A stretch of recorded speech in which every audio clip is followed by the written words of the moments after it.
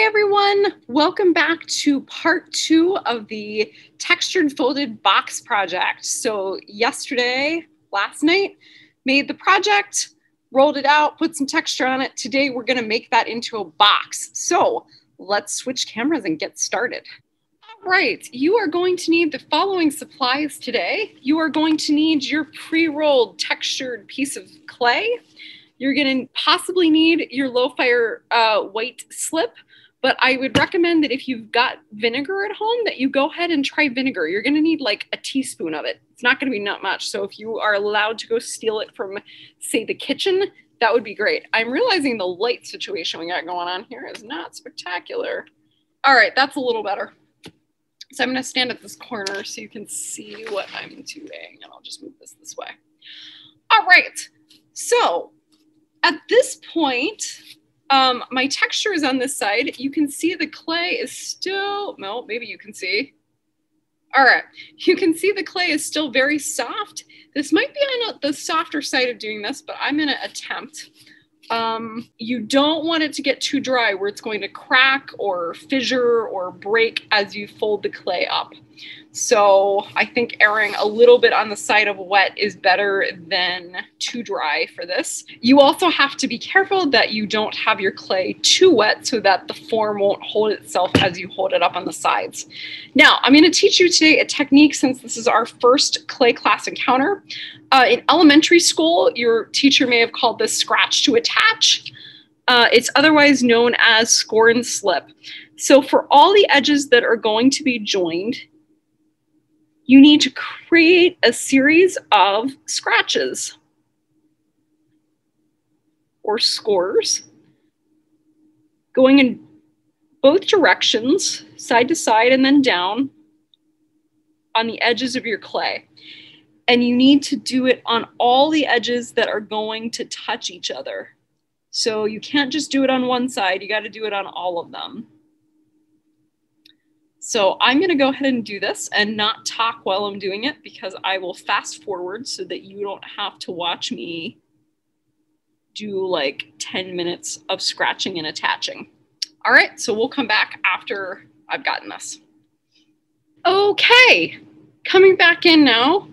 Let me just lift this up and show you what I have done. Do you guys see all the little divots I've created? All right, so I'm actually going to fold this in so that the texture is on the inside. Remember that I've asked you to create two boxes. One, the texture is going to be in, and the other, the texture on the box is going to be out. I don't have any vinegar in the art room, so I'm going to use slip. Remember that this slip doesn't match exactly the clay color. It's still low white fire, but this slip was designed for casting. And so it's not an exact match. So how much slip do you need to put on? Well, that's a great question. You want enough that it goes inside all of the little divots. And I personally like a little bit to squeeze out as I join things, so that I know that I filled in all of those holes. And this sort of acts like the glue, but at the same time, you don't want so much that it bubbles out and creates a mess, because that's not necessarily a great look.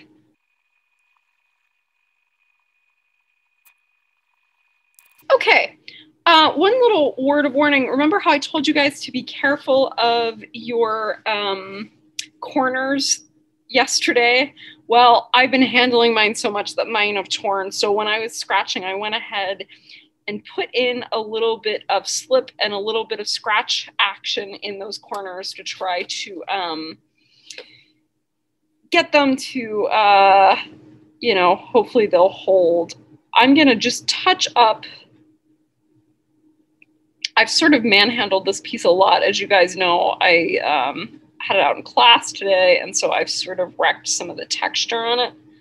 So I'm just going to try to touch it up in a few spots where I'd like it to be a little deeper, but I think I'm going to live with it. All right, so these are now scratched, and I'm just going to go ahead and join it. So let me bring it so that you guys can see what I'm doing.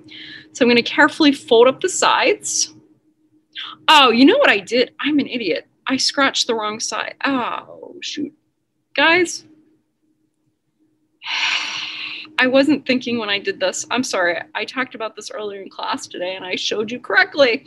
Here I just showed you incorrectly. You want to make sure that you're actually scratching and slipping the sides that are connecting, which in this case would be one edge and one side. You know what? This is why we call it practicing art.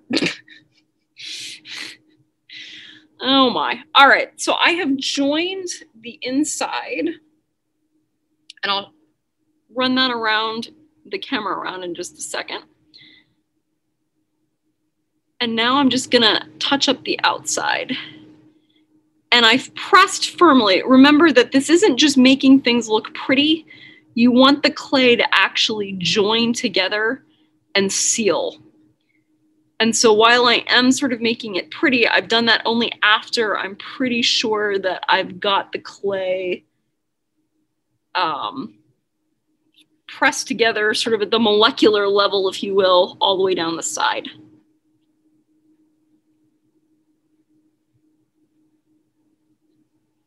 All right, let me turn this so you can look on the inside. You can see it's joined pretty well. So I'm starting to have my clay sort of crack a little bit, but it'll be all right. All right, let me now quickly, my scores are sort of okay that I had them hang over on this one edge a little bit, so it'll be all right.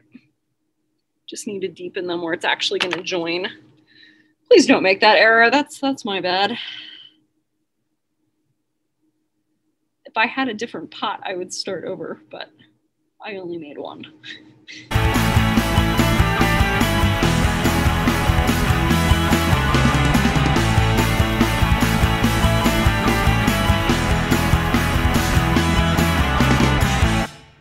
Okay. You can see I've got a little bit of slip showing on the inside, so I know I've actually pressed it together. It's sealed, it's bubbled out. There shouldn't be any air holes or gaps in there. Now to finish it nicely on the top, what I've tried to do, oops, and I didn't do it so well, is join the edges together and really sort of solidify them so it becomes one piece. I did it much better here. If you see if I prod this, it's holding together pretty well, and that will dry very nicely and fire very nicely, and you won't really be able to tell that the joint is there. I didn't do this side as well. So I'm just gonna smooth it out.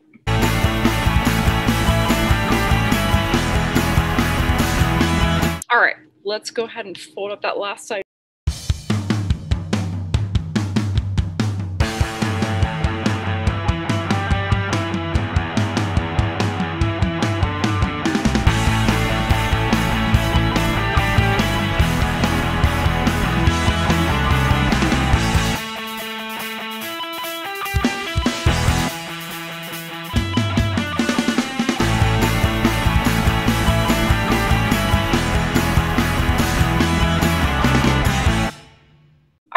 I've basically got these seams joined, so now I'm just going to clean it up and make it look a little prettier than it is.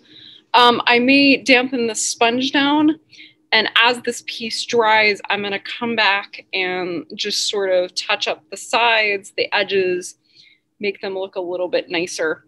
You know, things that I have done well on this piece, notice that I flattened, as I went, I flattened the bottom and made it square. I didn't just fold up the sides and leave it. It's important to press that into shape so it holds. Other things I think that I've done well, if you look, my edges are all about the same thickness. They are really close. This one's a little thinner over here, but I'm actually pretty impressed because I didn't get down and look at the clay as I was doing it. I was pretty tired and grouchy last night. It was a long day.